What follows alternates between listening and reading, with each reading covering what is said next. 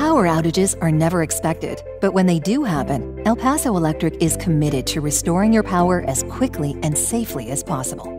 In the event of an outage, our dedicated power restoration team and repair crews are on call 24/7, ready to handle any issue, anywhere. The first phase of our power restoration process begins with customer care. They are notified of outages either by a customer call or through El Paso Electric's automated phone service.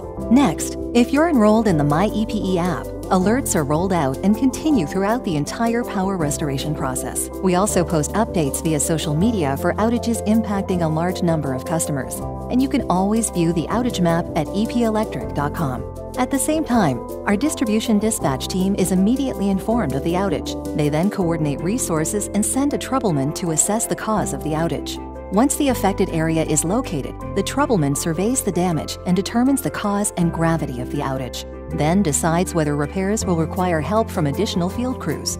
However, if the outage occurs at a substation, then specialized substation crews are called in for repairs. Substation crews are also vital in rerouting power. This enables a large number of customers to regain power sooner as repairs to the affected area are underway.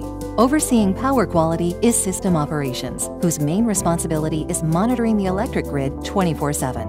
After repairs are complete, power is fully restored. Our final step is to evaluate our response to the outage and cause, so we can continue to improve our power restoration process. At El Paso Electric, we work 24/7 to keep you connected.